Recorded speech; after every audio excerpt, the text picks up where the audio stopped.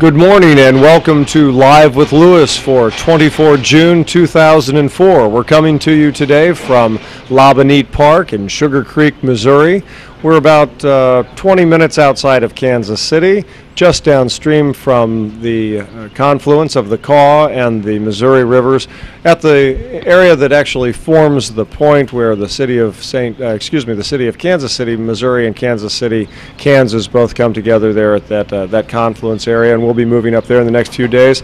Today we're going to be talking about what's happened in the last week on the river, both historically as well as in a contemporary way once again. We last saw you on the 17th of June when we came to you live from Lexington, Missouri, and that historic community there. And in just a few moments, we're going to take a look at some of the footage that was shot as we move past that area. But we want to take a look, as we do each week, at what happened 200 years ago during the journals, and as recorded in the journals during the original expedition. As you are aware, many of the information that Lewis was recording at this point is very sketchy. His journals for this period were lost, and the information that we do have from him is largely celestial observations and that sort of thing, including the information that he's recording for their triangulating their position, so the map making can continue as they move through this region. Clark's journals, Ordway's journals, and some other entries from some of the other men provide us with the information we know at this area. When we last left you in the area of what is now Lexington, Missouri, we had been talking about some of the weather issues that had continued to plague the Corps as they moved up the river. They were passing, as you may remember, a particularly swift area with regard to current. There were also a number of issues regarding mosquitoes and ticks, and which were persistent and ongoing issues.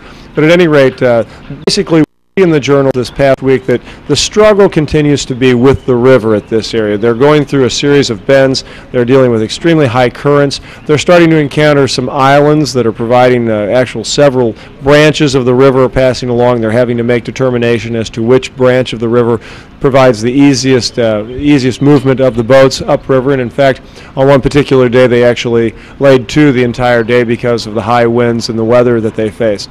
There are a number of other small issues that take place this week historically that are noteworthy.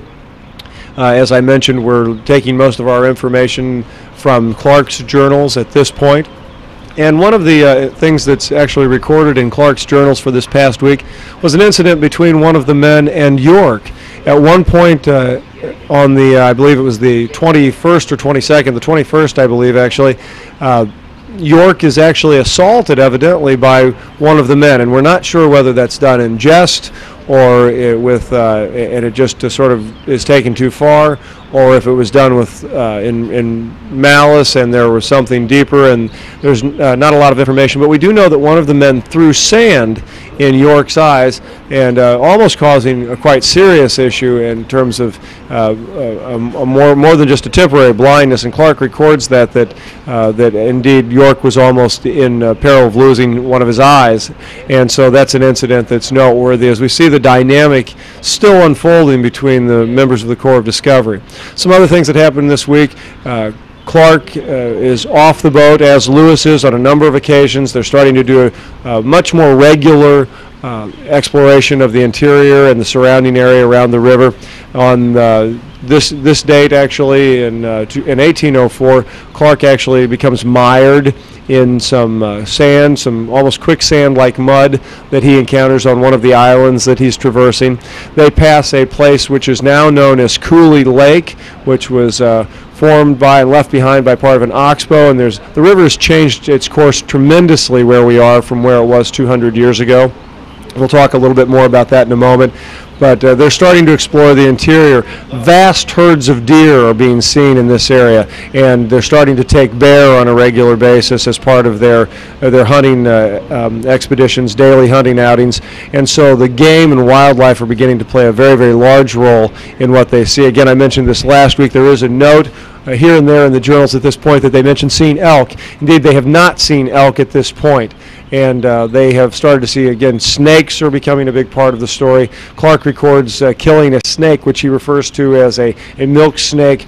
And there was a common belief that those snakes would suckle the milk from pregnant animals or animals that were nursing their young yet. And in fact, in one occasion, Druid brings a doe deer into their camp, and Clark records the fact that he appears, and much of this seems to be influenced by the folk belief that the snake fed on the milk of these animals, and he records killing this snake as it tried to get at the meat of this doe. At any rate, that's basically what's happened this past week. Of course, they have yet to encounter any tribal presence of any Native Americans along the way, and they will not do that until they reach the Platte. So essentially at this point, the men are moving along. They're struggling against the river. They're continuing to see an increase in wildlife. A number of plants are becoming more and more common. The black raspberries, for example, are recorded repetitively in the journals at this point. In fact, this past week, I actually spent an hour or so gathering raspberries, and our cook Jim Stanley included those in our flapjacks for breakfast the other day. And so we too, like the original expedition, are starting to actually be able to reap the fruit, literally, of the land around us, and we're starting to enjoy some of the natural vegetation that we can consume along the way. What we'd like to do now is take a look at some of the footage and some of the things that have happened over the past week. When we came to you last week from Lexington, the boats had not arrived yet, and so we're going to take a look now at some footage of the boats arriving at historic Lexington, Missouri. Here you see the boats coming in, the keel boats still fully tinted as we were dealing with rain on a regular basis yet last week at this point. The weather's been good. When we got to Lexington, the folks there extended their hospitality. We received the key to the city, and as well as a very handsome and appreciated donation from the folks of this community who helped make our trip possible by the donations that they made here, and the men are very appreciative of that. Here you see some of the other historic sites around the Lexington area that we enjoyed. This is the Madonna of the Trail. This is one of a number of these statues that are actually available, or excuse me, not available, but are placed around the western trails. The Madonna of the Trail commemorates the mothers who nursed and cared for their children during the many wagon trains and western excursions and journeys that Americans took as the settlement of the West continued throughout the 18th century. One of the other noteworthy items in Lexington that we don't have any footage of it, but there is a memorial in Lexington, and it's a noteworthy one for the steamship, the Saluda. The Saluda was a vessel carrying a large number of Mormons, westward to Salt Lake City.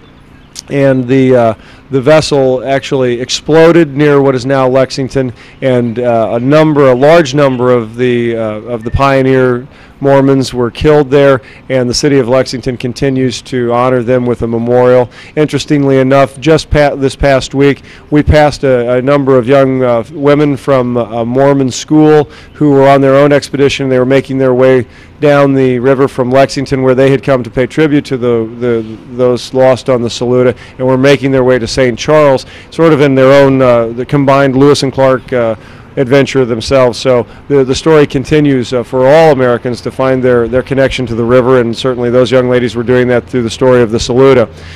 Lexington, unlike many of the other communities that we have encountered along the river, is a community that's sort of having a resurgence, a revitalization. You can see a crane there in the footage, and the town has started to really have a renaissance. We're looking across the street right here at this is an area that's actually starting to be regentrified. The buildings are starting to fill with business again. And so this was a very hopeful note as we passed up the river to start to encounter communities that are thriving again. And here you see the boats. After leaving Lexington, we're making our way to Fort Osage, historic Fort Osage, located on a hill that was identified by William Clark when the expedition passed by in 1804.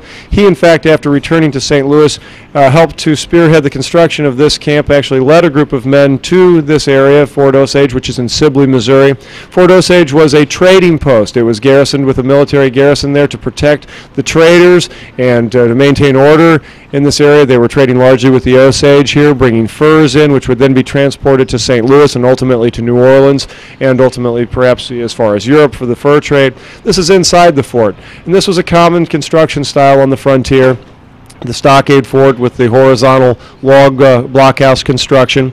And this fort was actually built in 1808.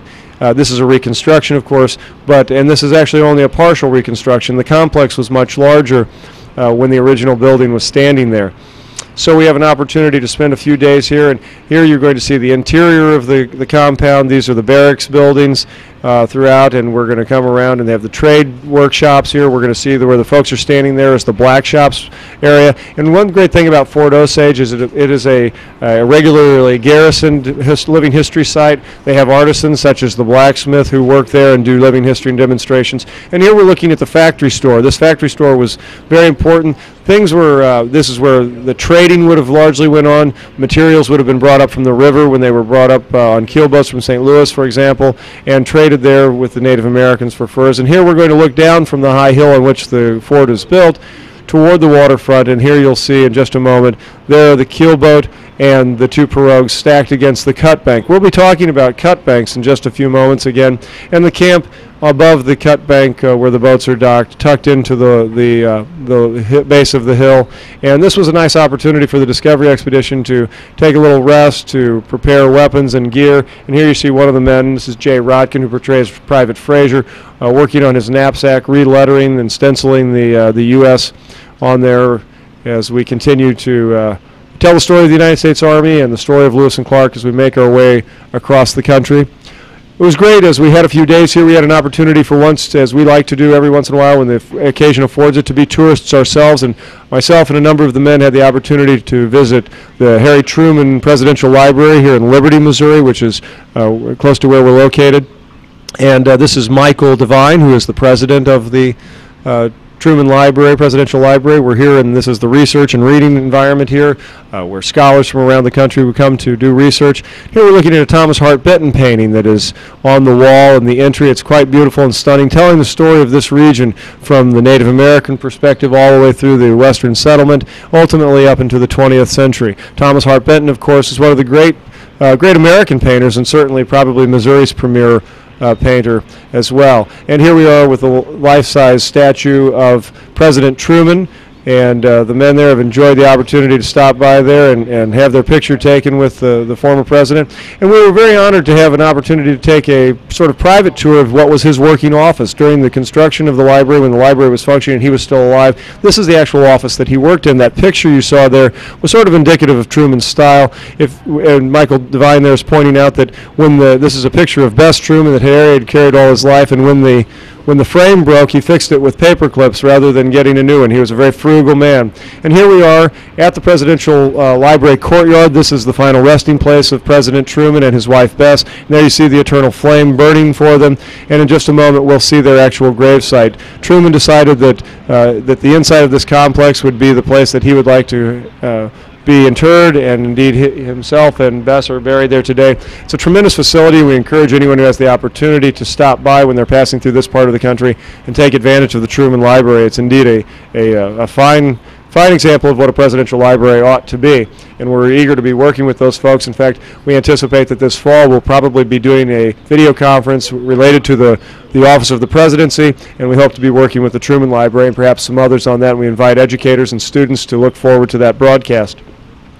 Today, as we're going to talk about our special feature, we're going to move into the river itself. Obviously, the river, as I mentioned earlier, 200 years ago, was sort of the dominant character in the story. It was what the Corps spent their day engaged in. Native Americans weren't on the scene yet, and the daily toils and tasks were all about moving the boats up the river.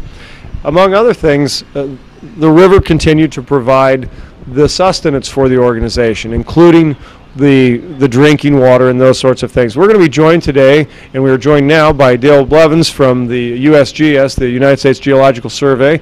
And Dale, we're happy to have you with us today. Well, thank you. I'm very privileged to be here with you. Enjoyed it very much. Well, one of the things that we're going to do today, Dale is actually going to talk to us about two specific things today. One is how the original expedition was able to gauge the current and the speed of the current of the river that they were traveling on, as well as which of course helped them to determine how fast they were moving and the mileage they were covering and that sort of thing. We're going to talk about that. We conducted an experiment at Fort Osage just a couple of days ago using the same technology, and Dale will be talking about that. He's also going to be talking to us a little bit later, actually conducting here in front of you live today an experiment dealing with the sediment of the water and its concentration of sediment in it and things that were referred to in the journal. So first of all, Dale, let's start with the log line and the log reel here. If you could tell us a little bit about the technology, why we're doing this and that sort of thing, and then when we get to it, we'll take a look at the footage from the experiment. Sure, very good. You know, Lewis and Clark were the first ones to tell us how fast the Missouri River really was. And the way we know that they did that from the journals, and then from the journal entries we also know a lot about how they did it. And what they used was something called a log line, which was used, actually had been used for 200 years on ocean-going vessels to measure the speed of ships. But what Clark did is he modified this log line to measure the speed of the water. And what we have here is we have an example of a log line. Sure, we'll pick that up. What it is just a light rope that's marked off with little ribbons in fathoms. And fathoms are 6 foot each. And every 8 fathoms there would be a knot, like we have here. And then at the end of the rope they would tie a stick, like this. And this stick would be tossed over the back of the boat, and it would float downstream behind the boat. And as the stick would float, while the rope would reel off the reel, and they had with them a very good timepiece, so they could measure the speed of how long it took, about 300 feet of rope to go off the reel. That would be 50 fathoms. So in the journals, they actually recorded in fathoms. And so we have velocities from that period of time. And that was really important to me because I was wanting to know, how their velocities compare with what we measure today at some of the exact same locations that they measured. So if you want why don't we do that? Let's go ahead and take a look and explain to us what it is we're seeing and what's happening here. Okay, this, like Captain Lewis said, we did this a couple of days ago. And this is, we were out in front of Fort Osage, and we tossed in the log, and right there we start timing with our stopwatch that I have in my hand, and we're counting the number of knots that come off the reel, and the stopwatch is going. So when we're done, we're going to have a distance, and we're going to have a time. I was just going to point out the boat is not moving. What we're seeing is the water moving here. That's right. This is to measure the water, so we're holding the boat stationary.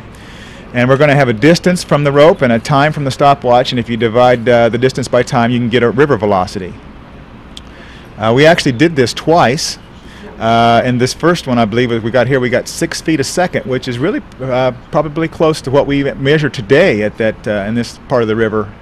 So I felt pretty good that was a reasonable estimate of the surface velocity of the water. You can see the stopwatch that I've got there on my wrist.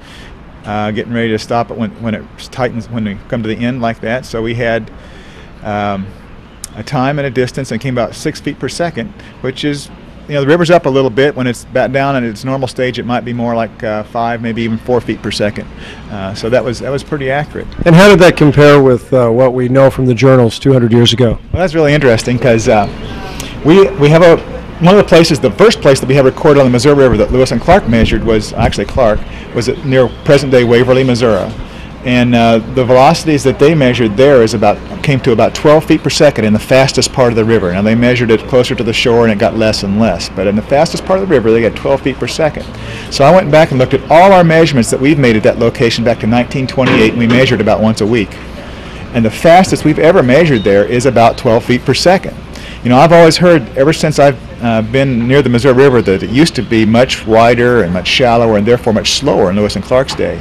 But that measurement, and actually some of the ones that followed, indicate that it's every bit as fast then as it was now. We don't want to sell short the effort that they made pulling that keelboat up against the current, because they had probably as much current then as we do now. Of course, they could stand up in the river then. That's true. That's true. They could do a lot of things. And the other thing, the river has a much more even velocity from bank to bank now than it did then. Back then, there was a lot more variety, a lot more eddies, that they could find shallow, slower places, and maybe even some reverse currents that would help propel them upstream. Right. In fact, just this week in the journals, they actually talk about a countercurrent that stretched for about a mile, where they were actually taking advantage of a countercurrent to help move the boats up. And as well, at one point on this week, historically, Cruzat had been sent out to sort of move among some islands to find a channel that was that had slower moving water in it. Right, I'm sure that was a big part of picking their way up the river, is finding not only where the slowest current was, but where they could actually get through the snags and not get swamped by caving banks too. Well, it's great, and we appreciate the fact that we had the opportunity to do that experiment. And I think it's interesting. Again, we oftentimes will talk about the fact that Clark was so accurate in his measurements in terms of the survey and the map making, that sort of thing, as he crossed the country. But it's interesting to note that even with this simple device here, that we're still able to get measurements that have some meaning to them. They still have some degree of accuracy, and so that's great. And maybe that's something that the teachers can do with their students at some point in the communities you're in, on a local stream or something like that. You could conduct an experiment very much like this yourself. We're going to do something else here today live, and why don't we talk about, let's talk about first of all why we're doing it and what it is we're doing, and then we can move into the experiment. We're talking about the river, and we mentioned cut banks earlier. Why don't we go ahead and expand on that? Yeah, one of the things I was also interested in was the amount of sediment in the river in Lewis and Clark's time versus today, because we've done a lot of things to the river. We've narrowed it, we've made it deeper for navigation, we've lined the banks with riprap and wing dikes, and so the character, of course, as I'm sure you've told, is much different than it was. And so I wanted to see if we could see a much difference in the sediment. And we have a few sediment measurements from the journals. There's actually 3 different ones, and they were done 3 different ways. But one of them was made just downstream, I'd say maybe 25, 30 miles near a little town called Wellington. I call it the wine glass measurement of sediment. And that's what we're going to do, is recreate that. The quote in the journal says, the water that we drink, or the common water of the Missouri River at this time, contains half of a common wine glass of mud or ooze per pint of Missouri River water. So when I read that, I was pretty excited. I thought, wow, we actually have a sediment measurement here. I didn't know there was one in the journals. But the problem I had is that wine glass. You know, I had to know how big that wine glass was to know what the sediment concentration was, and to tell you the truth, I kind of almost gave up on it. But when I came across the 1800 recipe book from the George Washington family that had been published, and in the back the editor had put a table that shows common cooking measurements of the time. And one of those measurements, along with a gill and some other old measurements, was a wine glass. And it was only 2 ounces, which is much smaller than a wine glass that we have. You know, most wine glasses today are 6 or 8 ounces. So it was actually a lot less sediment. So half of a common wine glass, maybe that's why he said common, because everybody knew how big a wine glass was. It was used for cooking. It would be more like a sherry glass, yes, probably. Right. A shot glass, something like that. So half of a 2-ounce glass would be 1 ounce. So we had 1 ounce of sediment per pint of Missouri River water.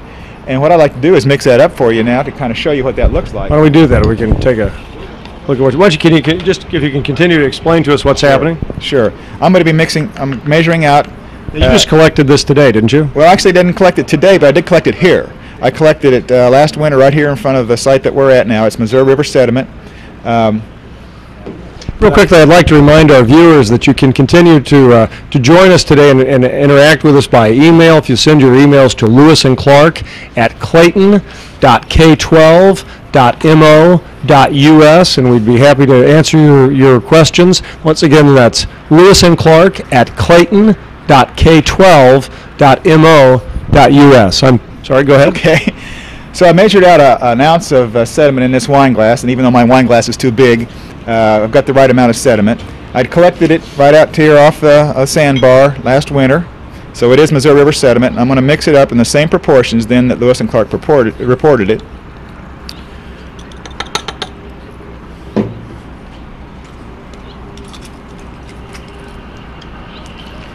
Looks like chocolate milk, Yes, Dale. it absolutely does, and that, you know, even right in the quote that we have, it says that this is the water we drink. So that's a pretty amazing thing. Now, actually, that probably overstates the issue a little bit, because if you take that and you let it settle for a day, it looks more like this, which, you know, it's, if you drank off the top of that, that wouldn't be quite so gross. In fact, just downstream of here at Call Point, Lewis and Clark they tasted the Kansas River and the Missouri River, and they liked the taste of the Missouri River water a lot better than the Kansas River. So that was an amazing amount of sediment. In fact, what I was interested in, though, is how does that compare with what we measure today, because we do measure sediment still in the river. We measured it since about 1973 at about 5 different places, about once a month. And I went through all that data to see what the highest concentration that we'd ever measured was. And the highest concentration we ever measured was about 1/4 of the one that Lewis and Clark reported. So there's less sediment in the river today than there was. That's right. There is much less sediment. I really, you know, at first I even kind of doubted whether or not this was an accurate measurement, because that's an awful lot of sediment. But it was in 1843, John Audubon came through and made a similar measurement that was even more sediment than what Lewis and Clark measured. So I feel like that perhaps that indeed was a realistic measurement. But the difference, the reason we have so much less sediment today, basically there's 2 big reasons. One are the dams on the upper river. There's really no sediment that gets through that last dam at Gavin's Point. So any sediment that gets in the river down here has come in below Gavin's Point. And so we're not bringing, for example, the mineral deposits and things that are above Gavin's Point at Yankton. Right. Those kind of the gypsum and things like those. Those things are not making their way here. Anything that's particulate settling out in the bottom of those reservoirs. And then the other thing is, and this is the big thing, and even Clark pointed this out in his journals, the primary source of sediment to the river were the caving banks, and I think we might actually have it. We do. In fact, if we can take a look at that, this is taken at Fort Osage, which, as you and I discussed, is one of the great examples of what a vertical cut bank ought to look like. Right, and then, you know, and under an active condition, that the water would be undercutting that bank, and the huge pieces of the bank may be falling into the river. In fact, it almost swamped the keelboat a time or two when they were too close, when a huge piece with trees and everything else on it came caving in. And that supplied huge amounts of the sediment to the river, which really doesn't happen that much anymore, because so much of the banks have been lined with riprap and wing dikes to support navigation channels. And we can see the striation there, and all that layer of time, just as we would with the limestone bluff. A tremendous amount of diversity in the deposits that are there, that are demonstrated there. Now, I know I'll share this with our audience, but this bank, while it seems like that may be a very raw and rough and sort of tough thing to deal with when you come up and you see that, for us moving the boats, and I believe that Lewis and Clark would probably have concurred, certainly they were going through the same process we were here, these banks actually, other than the fear of the actual collapsing soil, these banks actually provide a very nice docking for the boats. And in this area, which they mentioned again that this was an area that had a tremendous amount of current, they were fighting, trying to get out of the current, that sort of thing. These were probably a welcome sight, these cut banks. So, do you want to go ahead with that? Just one last thing. I was going to show you this. On my left here is the Lewis and Clark sample, and this is one I just pulled out of the river today. You can see the difference in color here, how the one I pulled today is a lot less sediment, even though the river is up some still, which would actually probably put more sediment in it than normal, but there's still a huge difference. Well, and I think it's interesting that you bring that up, because a lot of times people, you know, words or phrases, comments are made that aren't necessarily very clear, and, you know, people will talk about the fact that the river, you know, is dirtier today or something like that. And that's not really maybe the truth. There may be a higher concentration of some chemical pollutants and things like that. But as we've just seen here, actually the river is less dirty than it was 200 years ago. Which has its own set of problems sometimes, because a lot of the fish that evolved here were fish that evolved under very heavy sediment concentrations, did not need to see. So the fish that today might do better are fish that can see and see their prey. Okay, in fact, I'll tell you what, that brings up a great idea. One of our email questions that has just come in actually asks about that. What are the environmental concerns because of the changes? Well, the fish? Yeah, that is probably one of the main ones, is that a lot of the fish that evolved, like pallid sturgeon, which are now endangered on the Missouri River, and catfish and some of those things, they had great advantages because they really didn't need to see anything. So that was. We've got one other question that I direct to you, Dale, before you have to leave us, and that is, what factors affect the river speed? This would go back to the issue of the current. Right. Certainly the roughness of the bottom and the depth would make a difference. And that's why, even though I think that they had maximum velocities back then that were very comparable to what we had today, they did have wide parts of the cross-section in the river that would be shallow and slower. And so those are the slope and roughness are the two main things. The slope is probably about the same. The river's been shortened a little bit with a few bends taken out, but not a lot. So the slope is probably about the same. But it's a much smoother bottom now. Yes, that's true. It's got dunes and it's mostly sand, but there's very little trees and things hung up in the bottom of the river. So the natural damming that would have occurred, that's largely gone away. Great. Well, listen, Dale, I certainly appreciate you being with us today, and in just a moment we're going to have an opportunity. Actually, I would remind our viewers again that if you have questions, please send them to Lewis and Clark at clayton.k12.us. I'll tell you what, we're going to go back to Dale before you get out of here real quickly, if we can bring the camera out and get Dale back in the shot here just a moment. There is a question that's come in, and what that is, it's an excellent question. I apologize for not going into this at the very outset. What is the role of the USGS today, and why don't you tell our viewers a little bit about what the agency does? Okay, well, I guess especially the things that relate to what we've been talking about here today are we have a network of gauging stations along the river that keeps track of the rising and falling of the river stage. So you can actually go to the internet and see what rivers are doing at any time. And that website is, I think we actually have it linked to us, but go ahead. Well, you can just go to the USGS.gov site and then start looking for the real-time data, and that's where you'll see it. So just go to USGS.gov and that'll get you started. Excellent. And then the other thing is we do still measure sediment also at all these different stations up and down the river, which is really what got me interested in what the old measurements were like. So.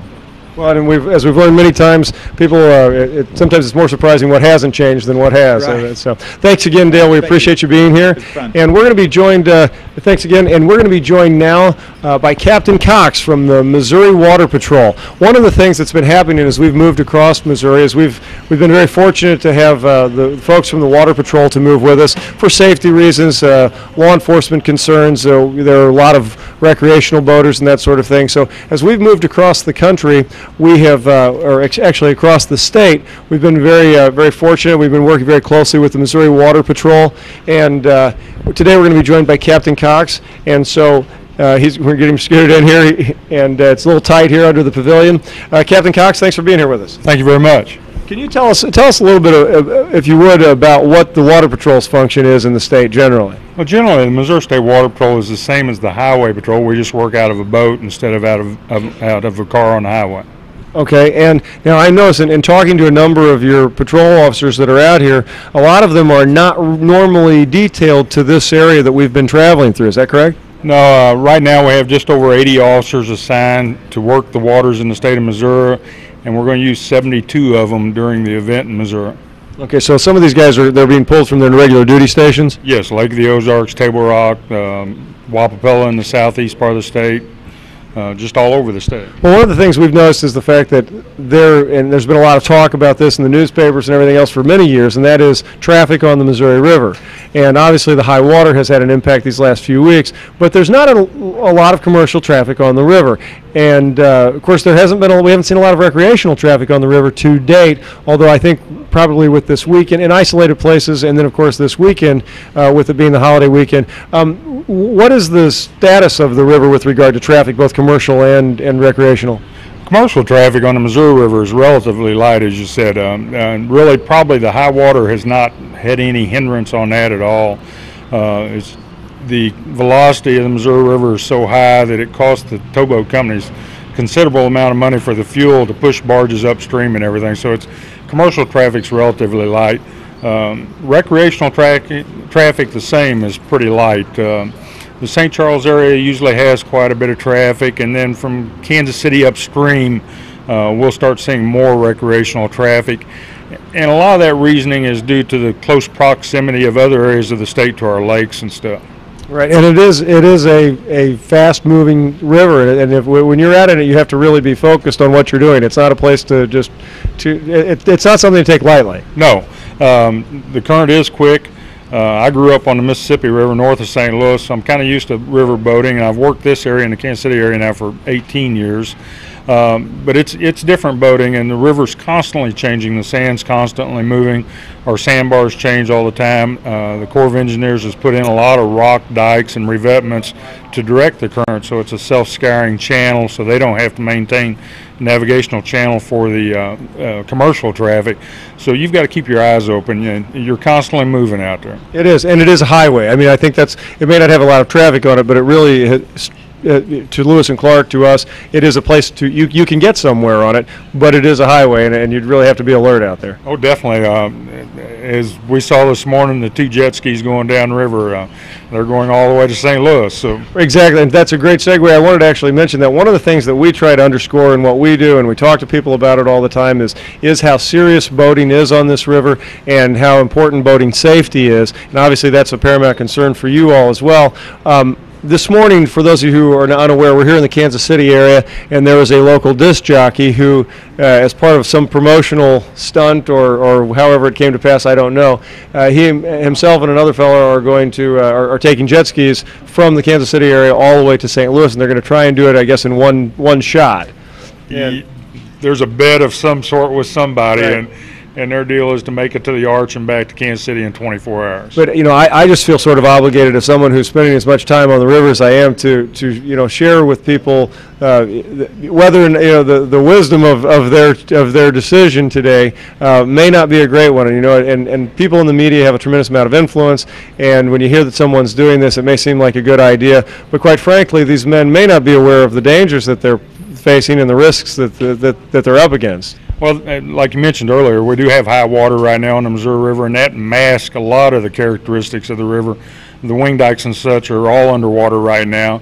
The debris in the river has let up quite a bit in the last few days, but I'm sure as they get downstream and the water's coming in from the other tributaries of the Grand River and such into the Missouri, that water level stays high, so there's a lot of trash out there, a lot of logs and stuff, and it's when they're putting themselves under pressure, they have a tendency not to keep their eye out as close as they should. Right, and so for those of us who are, or you folks out there who are watching, we just would reiterate the need for safety on the water, whether it's a lake or a river or whatever. When you're boating, it's something to take very, very seriously. And in our case, and you've heard me say it before, the river does not know it's a reenactment, and sometimes you don't even have to get into the river. Sometimes she'll come up and get you.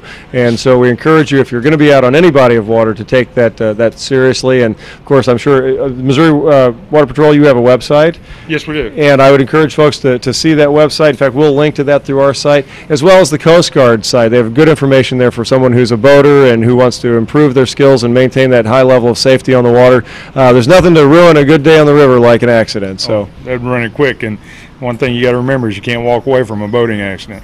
That is absolutely well said. Thank you, Captain Cox, and moreover, just would like to thank the Missouri Water Patrol for. It's been a good long ride. We've got another couple weeks, I guess, to spend some time together. About a month. But it is. We're on the other side of the state, and we're headed up the west side. But we've enjoyed the time we spent with your folks, and appreciate all the assistance. Thank you very much. Thank you. And we're going to try and get out of here now, and let you all get back to what other important computing things you need to do today. We're sitting once again today at the town of Sugar Creek, Missouri, just outside of Kansas City in Benite Park. We've got a couple of questions that came in. We'll try to answer them very quickly before we go. There was a question again, and I think I mentioned this about Fort Osage. It was built in 1808, and the question was it largely a military or a trading environment there? And it was a trading environment. The purpose of the military there was to act as essentially a police force, as it were. You had these native cultures were joining joining the expedition, or excuse me, joining the native traders were coming down bringing goods in. There were traders from New Orleans, a very diverse group of people, and as you might imagine, anytime a group of people gets together, there's the potential for conflict, and really the military's purpose there was to create a safe environment and a orderly environment for trade to be conducted between Native Americans and the settlers and trappers and all who were making their way past that area. Let's see, what other questions do we have today? Could Clark's illness be from bacteria in the water? Yes, as a matter of fact, if you this question that we just received actually refers to a journal entry. In fact, Clark was not feeling well, and the men were complaining of dysentery-like complaints and illnesses at this point. And yes, there is a tremendous amount of speculation that there were naturally occurring bacteria that probably caused some sort of issues, bowels and gastrointestinal problems. So yes, that's quite likely that was the case. And as you heard Dale Blevins talking about, there was even greater sediment in the river there. You probably had, we know the river was teeming with much more animal life, fish life at that time. And so yes, the likelihood of some organism being in the river that could have caused a problem is quite high.